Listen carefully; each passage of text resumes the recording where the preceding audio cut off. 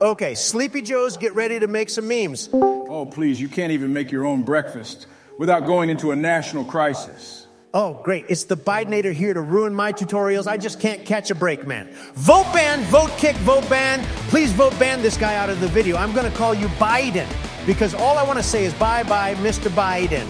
Vote ban doesn't work. This isn't an Overwatch lobby. I can't believe you don't know this.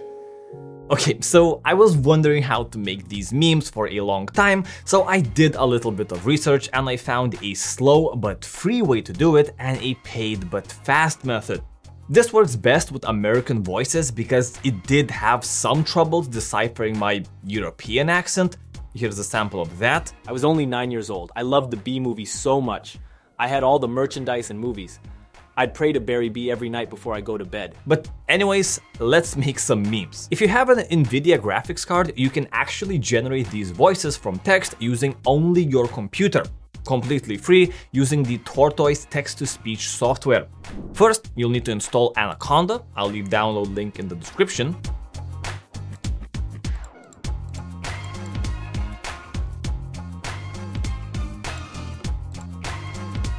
After that, visit this link and select your configuration. For me, it's stable, Windows, Conda, Python, and Cuda 11.7. Making these selections generates this command line. You'll need to install PyTorch.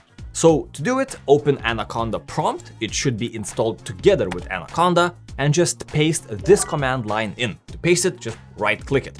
It'll take some time to install, and just type in yes once asked. Next, we'll need to install Git. The link can be found in the description, together with all of the other links. I'll be honest, I'm not a big Git user. I'm just changing the default editor to Notepad++ and leaving the rest at default. I'm not quite sure if this is the best configuration, but it worked for me.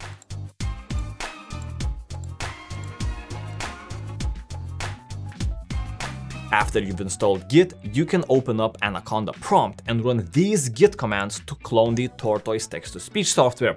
I'll leave the link to the original author of this software in the description as well. And finally, one of the last things that we need is actually the Python sound file that you can install using this command that I'll also leave in the description or the pinned comment down below.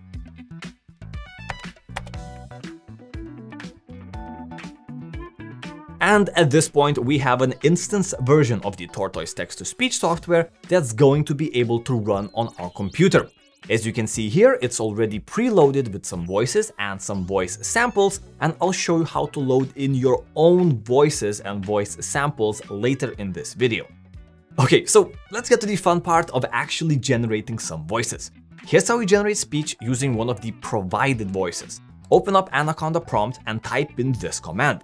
You can type in the text you want for it to say, and I'm gonna use one of the voices provided at random for this and the fast generation preset.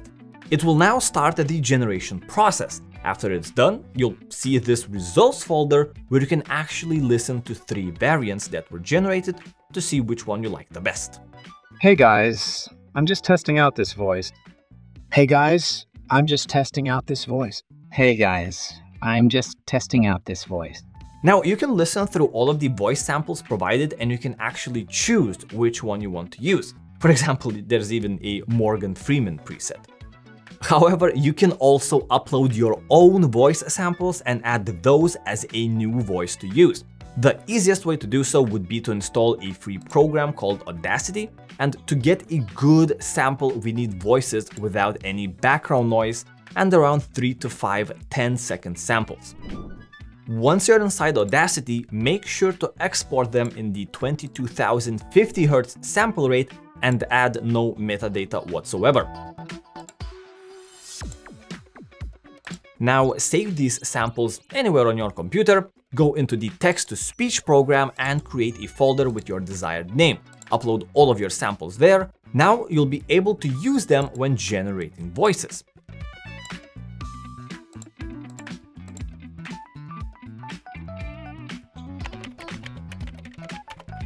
So I'll be honest, the quality won't be great at first, but we can actually improve it. By the way, if you're getting this error once opening Anaconda prompt, that means you're not in the right folder. You can type in cd tortoise-tts to fix it. Let's improve the quality of my voice by adding emotion into the brackets and setting the preset from fast to standard. Hey guys, just letting you know that you should like the video. So I think this model doesn't really pick up accents, and it was actually trained on American voices, so it Americanizes everything. However, there are paid options that provide a faster and a better way to do it. The one that I used for the intro of this video is called 11 Labs. American Emit here, just letting you know that these artificial voices are actually pretty good once you get the hang of it. Anyways, you should have liked the video by now. Instead of waiting hours, it only takes seconds to render out the voices, but it still makes me American. I've tried out the same service with samples of Trump and Biden voices from YouTube, and it was what you heard at the start of the video. Vote ban doesn't work. This isn't an Overwatch lobby.